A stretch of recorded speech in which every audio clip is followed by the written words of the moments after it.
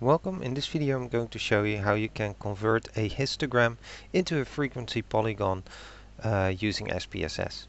Now, if you don't know how to create a histogram, watch one of my previous videos on how to generate a histogram with SPSS. Once you've done so, double click on the histogram to open the chart editor.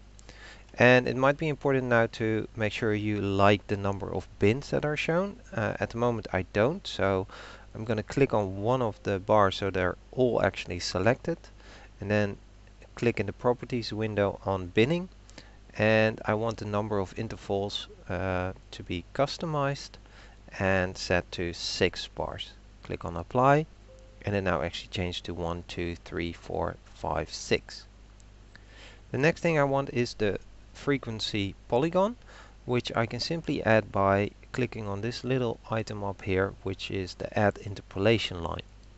If you click on that, it automatically connects the midpoints of all the bins, creating the frequency polygon.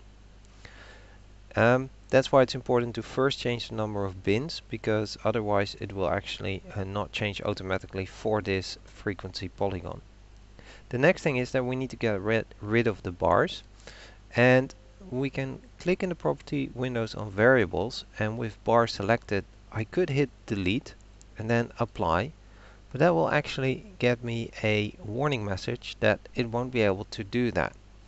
So I came up with a slightly trick actually, that they won't be actually gone, but they won't be visible. So if you simply click on the bars or the bins, whatever you want to call them, and then go for the fill and border, click on the fill and then click on the the transparent, and also for the border itself also set to transparent, and if I now click on apply, the bins will actually not show up.